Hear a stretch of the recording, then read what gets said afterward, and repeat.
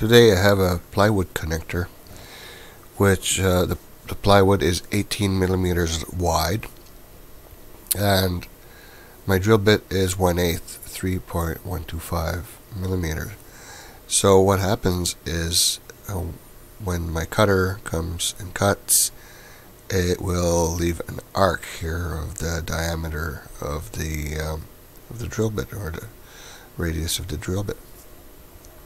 Of course, the plywood won't be able to go straight to the end of the connector, making it look less finished. So the solution for this is pretty simple.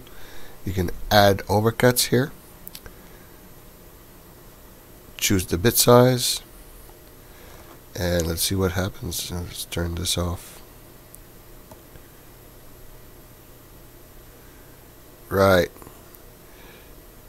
So it corrects the path to be able to gouge into the piece, and it will make overcuts. Now,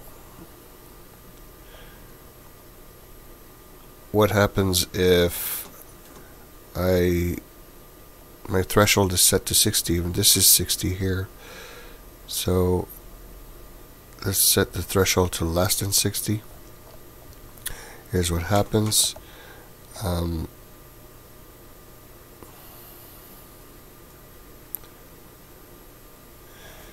The overcut will work inside my corner here, and I don't want that. I prefer to keep it.